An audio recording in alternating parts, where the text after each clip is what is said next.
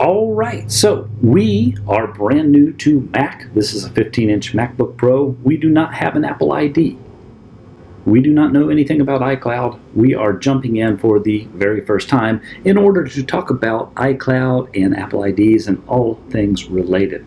So here we are at a screen that says iCloud. We got there through System Preferences, and we are going to click a button that says Create Apple ID. Of course, in order to do this, we need an existing email address. In this instance, we're going to use an address from Gmail or from Google.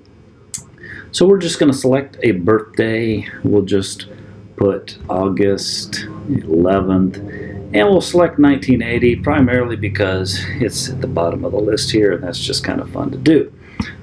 And we'll hit the next button, and it should say, yep, that's perfectly fine. So it asks for our first and last name. We'll just say our first name is Test, and our last name is Account. Just for fun, put in an email address, computer ADV 7810. What are we going to do at gmail.com? Apparently I added an extra space here that I don't need. It's going to ask for a password. Hopefully one that we use occasionally will actually work. We'll know momentarily. Don't worry, this is just a test account, so we're not too worried about you guys hacking it or using it. Setting this up primarily to talk about iCloud and Apple IDs. So it asks if we want Apple News and announcements. Perfectly fine, we don't really care. Password is too simple, it can be easily guessed. Okay, so good to know. We'll add a couple of exclamation points at the end and see if that helps us. It must have liked that perfectly fine. Wants to know if we can have a phone number to verify our account, and then it will text us or call us.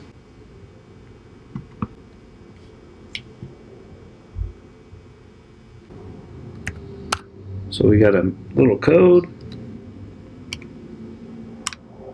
We'll key that code in. Gives us a couple of terms and conditions. We will agree to those. And it's doing some kind of magic behind the scenes. Wants our password for the computer to make changes to get us set up. Type that in.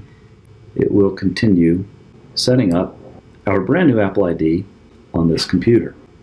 Our email address is not verified yet. We'll just log in and get over here to our Gmail. It's the first time we've used this Gmail account, so it's going to want us to go through this tutorial thing. I'll just close it. So here's where we got an email from Apple. Alright, so we're in our Gmail. So this is wanting us to verify our email address. We will do that. Computer ADV 7810. We'll just click verify. We're going to send a code to that particular email address. So we'll go back to Safari, go back to our inbox. There's our code 710-637. So we type that in. And just like magic, it's verified. You see we have 5 gigs of space for free. And it looks like we are signed into the account, and then it comes up iCloud Drive is checked automatically. Photos is turned on, gives you some options. Mail doesn't check itself automatically. We probably haven't set up an account in Mail yet. Contacts, calendars, reminders, Safari, notes, and our keychain are all set up so that they can indeed go to the cloud. We can talk about Back to Mac and Find My Mac at some other point. We are signed into iCloud for the very first time on this MacBook Pro. We're going to just click on a couple of links just to explore this particular area in System Preferences. Under Account Details, once we click there, we've got multiple tabs. The first one just tells us what our Apple ID is, also says our name. We called ourselves Test Account. Under the Contact tab, we see our email address. We see the birthday that we set up and our preferences. We are letting them send us announcements, certain things about Apple Music, iTunes, etc., and a few news updates. Under the Security tab, you see that we have two-factor authentication turned on. We also have a phone number there that is verified, meaning they sent us a code and we typed in that code. Shows us the devices that we are signed in on. We are signed in only on this device.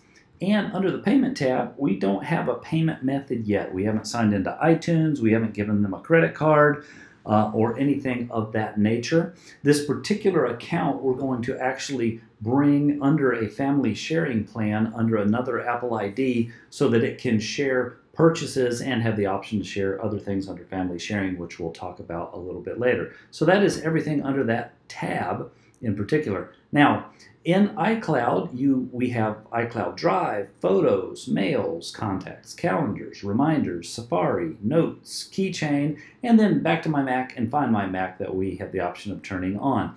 Under iCloud Drive, we have some options, so let's just look at the options under that tab. On your Mac, you have the option to automatically copy the desktop and document folder to iCloud. Those folders tend to grow larger than 5 gigabytes, so we don't have that checked right now because we don't have any iCloud storage above the 5 gigs they give you for free. Also, you have the option to store QuickTime stuff, pages, weather, and then other things as you use those apps can show up here. And then look me up by email. Apps that allow people to look you up by your email or your Apple ID can be found in here. Of course, we don't have any set up right now.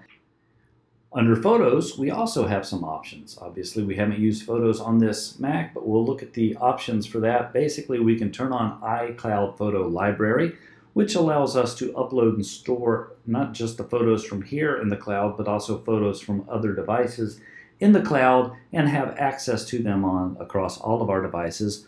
Photo Stream lets you import them automatically. And iCloud Photo Sharing is also checked. Basically, we have the option of sharing particular albums with other people that use iCloud Photos. So basically, we can have pictures in even a family sharing account that everybody in the family can contribute to that album. So in that particular album, we can see each other's pictures, etc. Fairly convenient, fairly simple, all tied to our Apple ID. Mail, not checked right now. If we check that, it's going to let us choose an iCloud email address for the very first time. So this is actually pretty neat. If we just type in our Apple ID here, computer ADV7810, it will create an iCloud email address for us there. It says we can't change it. Once we do this, it's done. We'll go ahead and say, yep, why not? And now mail is checked, and we have, for the very first time, an iCloud.com email address. Contacts is checked. This is great and convenient. Pops up, it says, do we want to add iCloud to iMessage and FaceTime? If we want to be contacted via our iCloud email address through FaceTime and iMessage, we can click yes, which we'll do for right now. Contacts, calendars, basically those are either off or on and you're using the cloud to sync those between devices. Super convenient. Almost everybody uses iCloud at least for contacts and calendars, sometimes reminders. Safari, it will actually, between Safari and Safari, the keychain here, help you memorize certain other things across iCloud between devices. We'll talk about that later. Right now it's not that important because we have only one device signed in at the moment. Back to my Mac. When we check this, it turns this on and allows us to basically share something and get access to this Mac from outside. There's some networking involved, and some file sharing preferences that also have to be turned on. Not going to worry about that right now. And then Find My Mac, much like Find My Phone, basically it's location services related and can help you locate this Mac. This is one of those things, if you are getting rid of a device, you have to turn off Find My Mac or Find My Phone, because this locks this Apple device to your Apple ID. So very, very important to know that, and before you're selling or getting rid of a device, to turn off Find My Mac, Find My Phone. Same thing if you're going to send it in for service. Right now it says location services is off. We can click details. We can open security and privacy tab and actually turn on location services. Type in our password.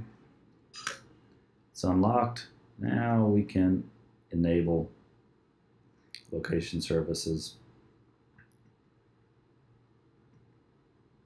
And there's a few other privacy tabs in there. We can just kind of click through, but that's not all important. So now Find My Mac is on, location services is on.